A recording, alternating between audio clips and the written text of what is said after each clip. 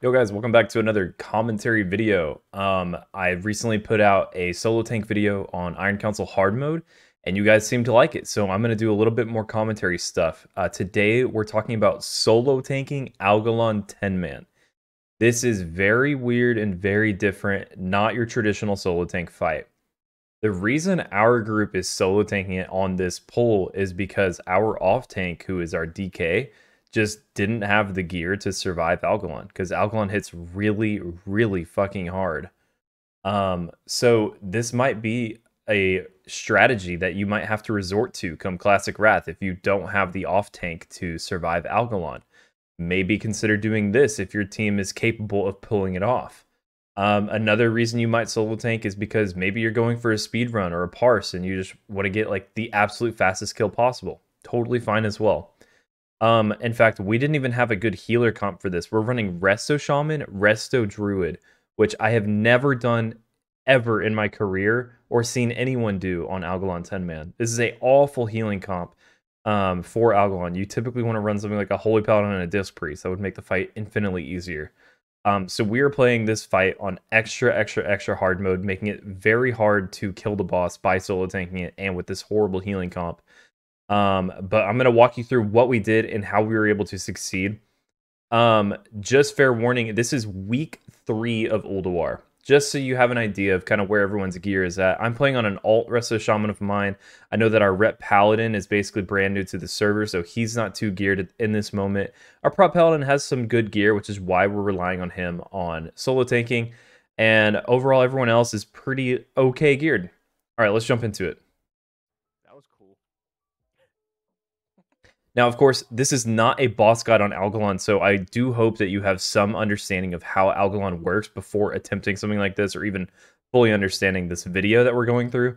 But essentially, all that we care about is making sure that our main tank does not get more than 4 stacks of Fusion Punch. That's it. So every 5th application, we need to make sure somebody is soaking it. I didn't taunt her, bro. Why do what? Why you do that? Of course I taunt, bro. The good news is, as a healer, you just get to pump into one person and not 2 different tanks, or worry about any insane tank swapping, which is really convenient.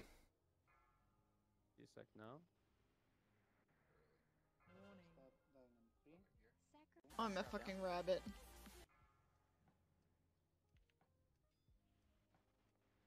As you can see, I didn't play this the best, personally. Okay, so our tank now has 4 stacks.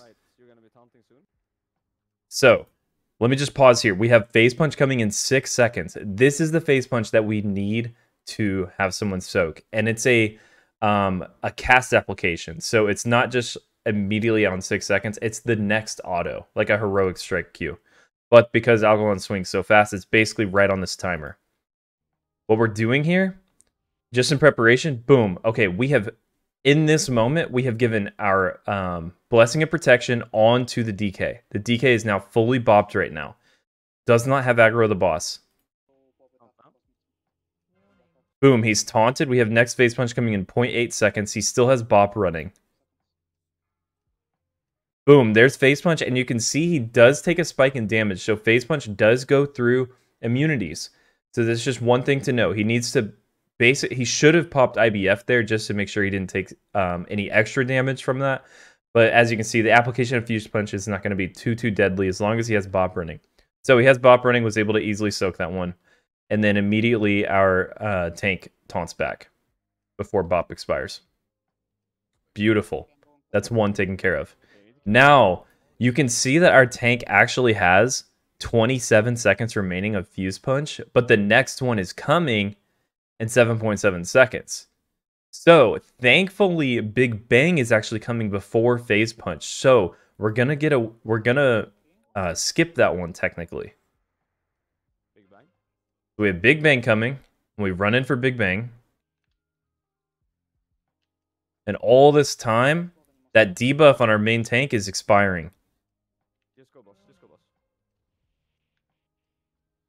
And so right here, you actually... so the DPM timers get a little messed up. I wouldn't look too much into that. I think they get messed up because of the way that Fuse Punch is queued. and scripted into this fight. So because of that, we actually get to skip one, which is nice. Reese, can you mana him? And there goes the first one. Kind of overdue one, really.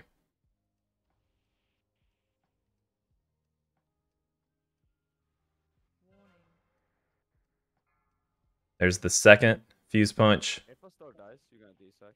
And so here's the big benefit of this of doing this strat is we actually get to push the boss into the very last phase before the second big bang. Typically, you're going to see 2 big bangs. And so we get to absolutely just nuke this boss and funnel him down.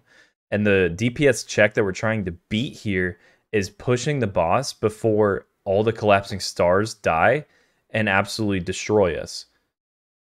So as you can see, we have 2 stars, 3 stars that are looking and dying very soon. That one's at 14%, 10%. Me neither. Just gonna be double started. Divine him. Divine him. I call for Divine Him because I'm scared. I'm anticipating 2, potentially even 3 stars dying all at the same time, and I know it's a good kill, or I know it's a good pull, so I'm trying to make sure that we live that. But we ended up pushing the boss past 20%, and so all those stars go away, and we just get the 4 black holes that spawn around the boss. So we've done it. We've hit the DPS check at this point. The boss is basically free. We just need to find a way to survive the next 5th application of Phase Punch so that we don't lose our main tank. So boom, we've made it. This is huge. Pop Army of the Dead, Polo. We know we have ads coming, so I call for Army of the Dead because I know Army of the Dead will taunt these ads. Just gives us a little bit of time to survive it. Buy some time for the tank to pick it up. No worries. Now, this is big. This is the biggest play of the moment because we have boss at 9% and we need to find a way to survive the next phase punch. We do have another bop available, or we can just bubble it. You can see it's coming here in 4.9 seconds. So let's see what we do. So we call for Bubble Taunt. We call for Dalsgar to Bubble Taunt. He actually forgets to bubble before he taunts in this moment. We still have 1.1 seconds for him to get that phase punch. So he sits there with boss, miraculously dodging or something, or I don't know what happened, but he only took this much damage, which is a fucking miracle. Genuine miracle. I don't know how that happened. He must have just straight up dodged when he taunted, and then got the application of Phase Punch, which is just so lucky. Boss is immediately taunted back to our main tank, and we push. We even have this big bang coming, but we just full commit. In fact, I kind of get a little scared and edge towards the black hole. But we full commit there at that point, and that's just what happens. When you have enough damage, when you have Bloodlust going, and you solo tank to heal, you can easily push this boss with only 1 big bang.